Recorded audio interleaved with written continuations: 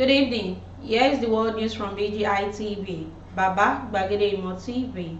I am Sanut Olakumi Ajikade. First, here the major headlines for the world news. Nigeria ranked third worst place globally to be laid off. IGP complies with court order, escape being thrown into prison. Avoid unnecessary journeys. NYSC acting DG warns corps members. Ogun, like Osun, said to declare public holiday for traditionalist day. Naira notes, EFCC Benue public debunk viral video. Terrorists kill 3 in fresh Southern Kaduna attack. Terrorists kidnap 4 vehicles filled with passengers in Kaduna State. Now on foreign, Ghana's president tells Buhari other African leaders to stop begging for aid.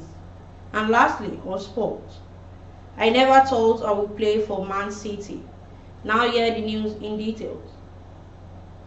Nigeria has been ranked the third worst place in the world for workers to be laid off. Nigeria ranked third world country with a 1.19/10 layoff score, behind Puerto Rico and the United States of America, according to a report published by Lensa, a career advisory website. The report explained that despite enforcing the 4/9 redundancy rules, Nigeria still does not guarantee employees any severance package on being laid off. The report claims that after a year of employment, businesses in Nigeria give employees at least a week notice before firing them. In the third place ranks Nigeria with a 1.90/10 layoff score. Nigeria enforces 4/9 redundancy rules.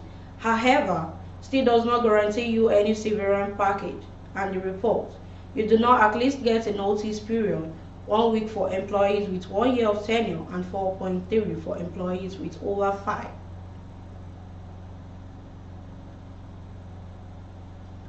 The Inspector General of Police, Usman Baba, has escaped being committed to the prison for contempt after complying with court order. This comes after a federal high court in Abuja vacated his term in November 29, 2022, ruling ordering the IGP to be thrown into prison.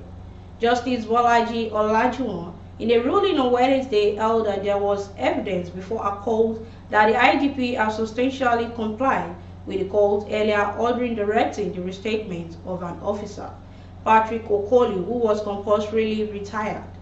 Justice Olajuwon held in a view of the development, the application by the IGP seeking the vacation of a commuter order is worthy of sympathetic consideration. Olajuwon said in a view of substantial compliance with the code and the assurance of ensuring full compliance, the order committing the applicant, IGP Usman Alkali Baba, is hereby set aside. The judge had in the November 29 ruling convicted the IGP and sentenced him to a 3-month jail term for failing to obey the October 24, 2011 judgment of the Federal High Court.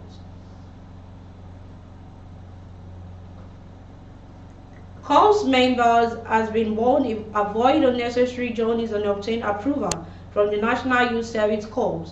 NYSC travel is necessary during the service year. The Acting Director General of the National Youth Service Corps, Christy Uba, gave the warning while addressing the 2022 BASI Stream 2 Corps members at Sokoto State Orientation Camp in Wamoko. She said any Corps member who travel without permission from the NYSC will be sanctioned in line with Corps bylaws. Uba also advised the Corps member to board vehicles from only designated motor parks and avoid the temptation of boarding vehicles by the roadside. Don't board vehicles by the roadside, avoid free rides, and make sure you don't endanger yourselves, she said. Uba advised the Corps members to use the opportunity of the orientation course to cause inter-tribal relationships that will promote national unity and integration.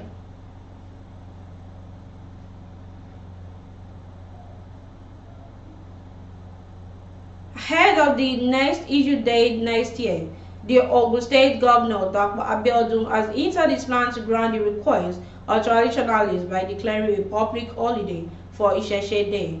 The governor gave the hint in Abeokuta during a day workshop on campaign against ritual killing and quackery organized by the state's alternate Medicine Board (OGAMB) in the conjunction with the State Command of Nigerian Police.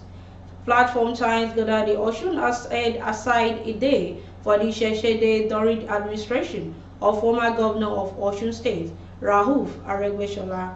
Going the way of Osun State, Abiodun said an executive order on the declaration of Isheshe Day was being considered.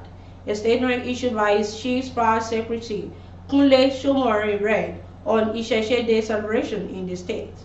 Governor Abiodun assured that he would sign an executive order to that effect.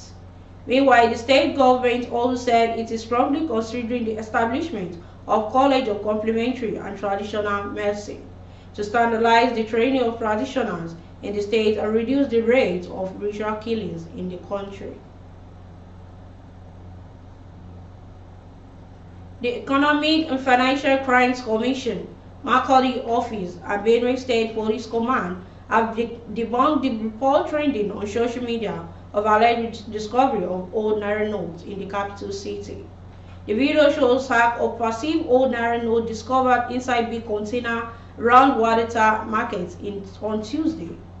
But an official of the anti-graft agency who did not want to mention said he was not authorized to speak, so the office got information of sack of old Naira notes and deployed his men to the place but discovered that they were condemned notes from the Central Bank of Nigeria.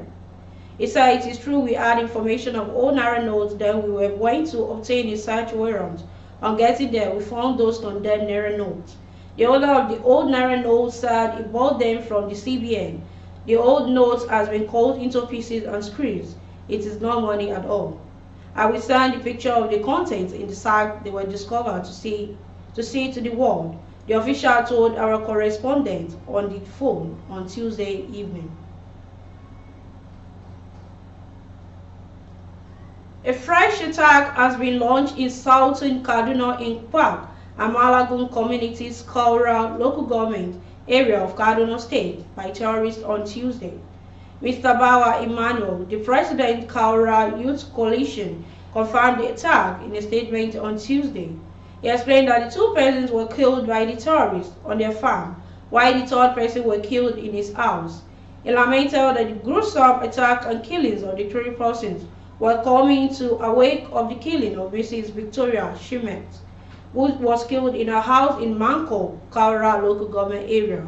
He explained the attack to Kaura local government area has been consistent and multi-dimensional, with the effort of security operatives and government not seen or felt.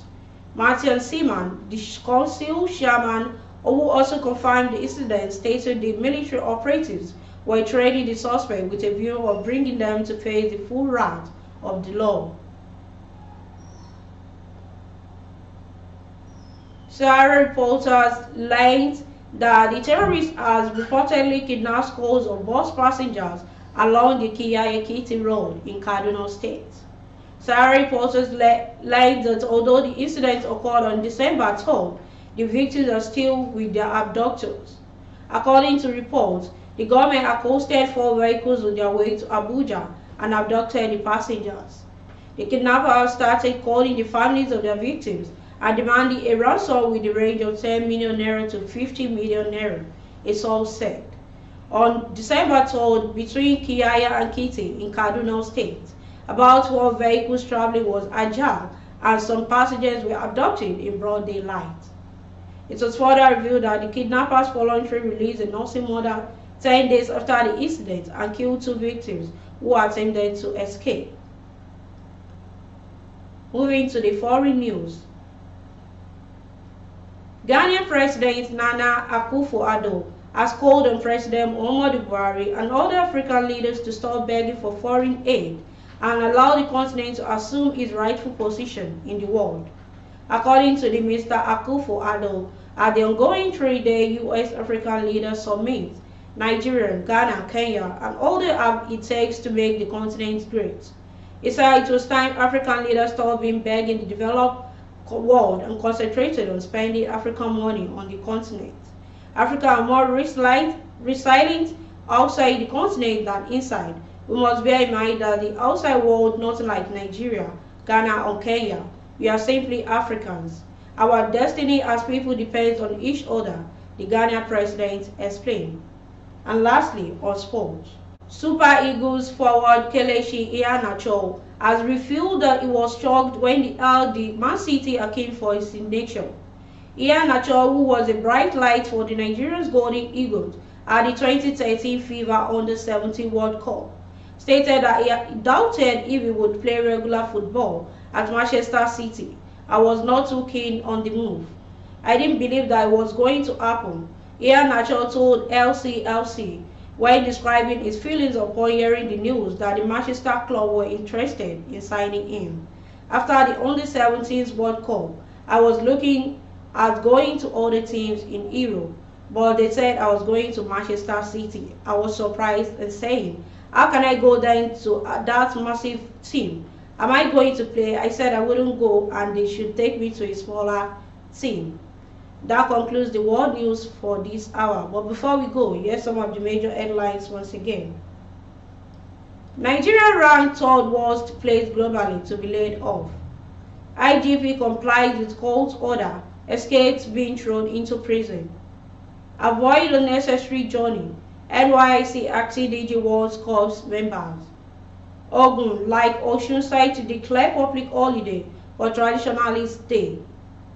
EFCC Benue police debunk fire video.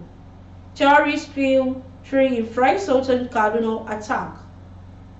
To join us on all our social media handles, on Facebook as Gbagede Imo with Alawiye Adebayo, share and follow, and on Instagram as Gbagede Imo _22, share and follow as well, and on YouTube as Baba Gbagede Imo TV.